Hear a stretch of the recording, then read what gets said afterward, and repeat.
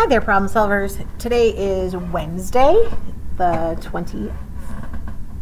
22nd.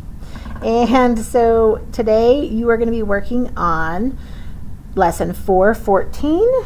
And so you're going to need your workbook for page 245. We're going to go over that in a minute. But we're first just going to have a little bit of a review about Math Mountains. And there's a reason for that today, because we're going to relate subtraction with addition and back and forth, addition with subtraction. And when we look at a simple Math Mountain, we're going to start with a simple one. I'm going to start with 10 and then 6 here. And then we know we have 4 going on here, right?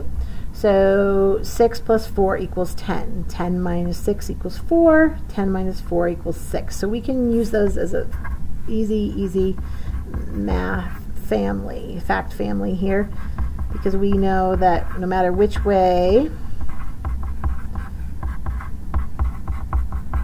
that's the most simplest kind of form, right? Where we just have those 2 digits equal that, 1 digit equals 2 digits. There, and that it has to make sense though. You can't say 10 plus 4 equals 6. So remember, this is always the total number, and this is the add. So this is the total, the t member, and the add end, and the add end. And when we're subtracting, we know that that number, the top number, has to be doing the subtracting for the other one. So let's take that simple idea and now turn it into a slightly larger one. So here we have that math menu. Here we have 100 at the top. And then say we have, let's go with 80. And then we can count up from 80, 80, 90, 100. So I counted 2 10s, so that's 20.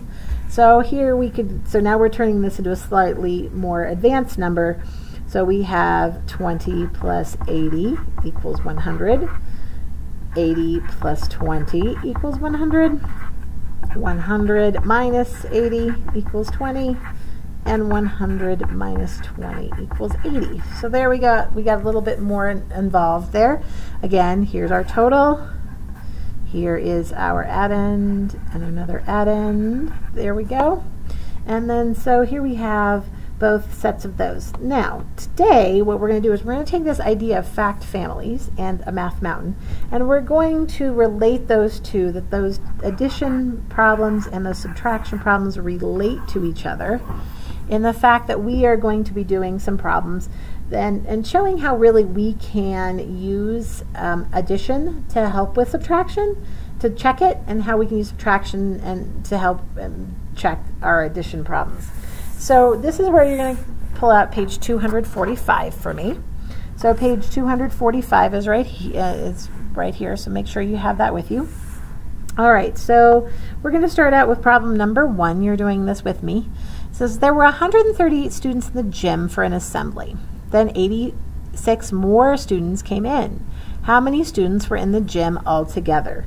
So we have some more coming in, so we're doing some adding. So I'm going to write 138 plus 86. I'm going to make sure that my 1s and 10s are lined up in their place value.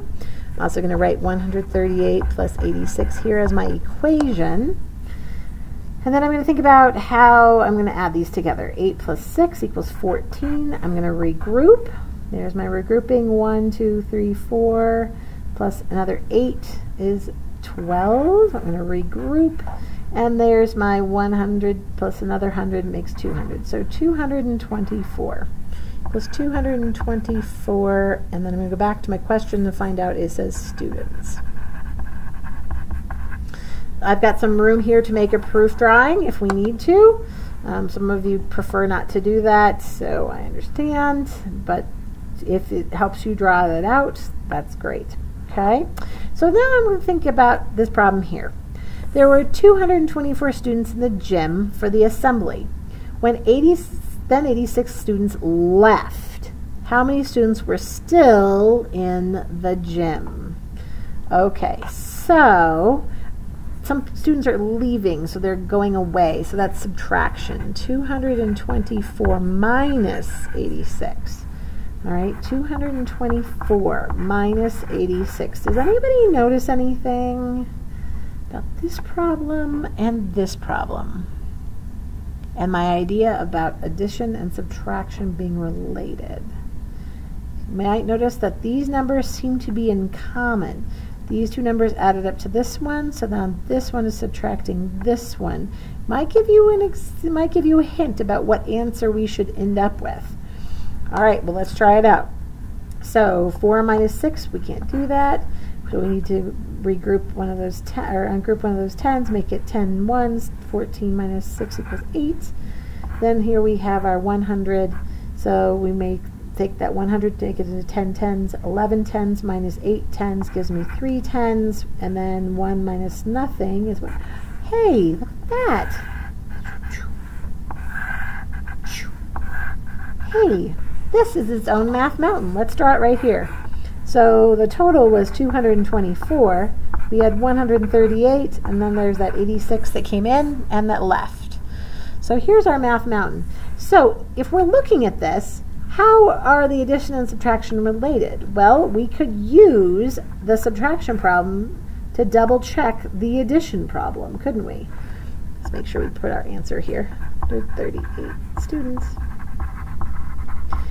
If I got this answer and I was not 100% sure about it, I could then subtract back out and see if I ended up with the same number I started with, because all three of these numbers should go together. So how are the addition and subtraction related? Well, they involve all three numbers. And so they make a fact family, and you can use one to check the other. Isn't that great? You can use one to check the other. All right, so today you're going to get a lot of addition and subtraction problems. You really need to look at the addition sign or the subtraction sign. And when they are word problems, you really need to think about, what are you doing? Are you putting things together to add, or are you taking something apart to make it a subtraction problem? So double check that that is what, make sure that each one of those makes sense. You can use one to check the other. Use your scratch paper to be able to do today's assignment. You're going to go to 414 and do on Think Central and do those problems for me. Thank you.